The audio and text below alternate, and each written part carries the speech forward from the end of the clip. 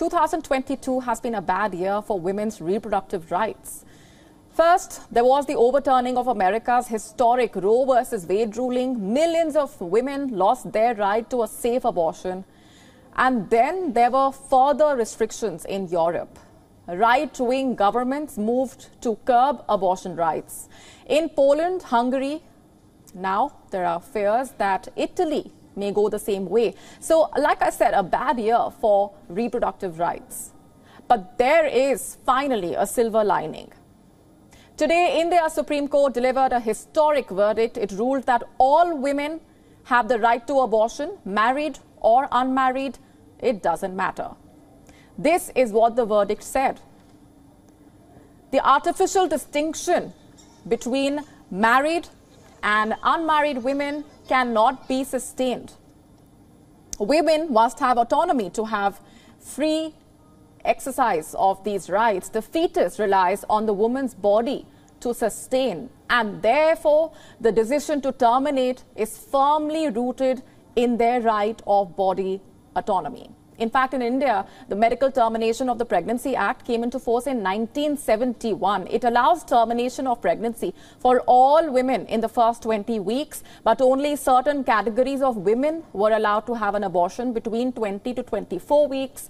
The Act, amended in 2021, mentions 7 categories of women: survivors of sexual assault or rape or incest, minors, those who have a change of marital status during the ongoing pregnancy, women with physical disabilities, mentally ill women, women carrying malformed fetus, and women pregnant in disasters or emergency situations.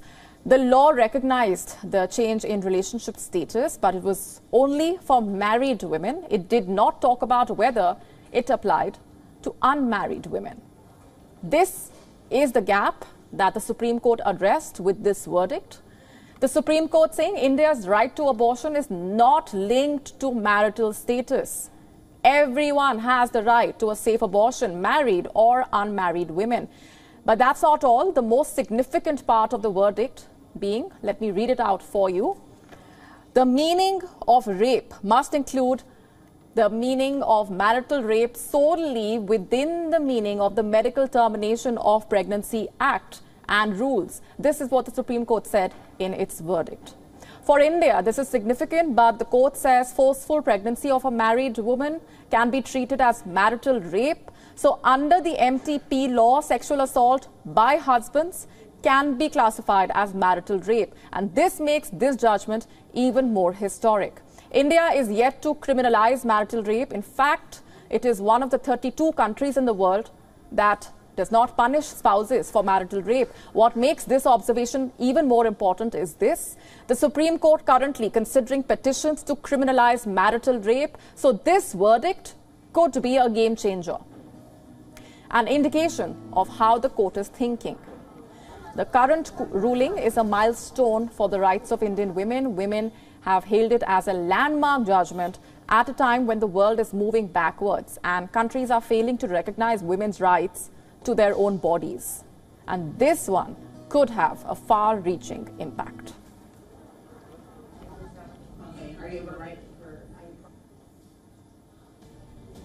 WION now available in your country. Download the app now. Get all the news on the move.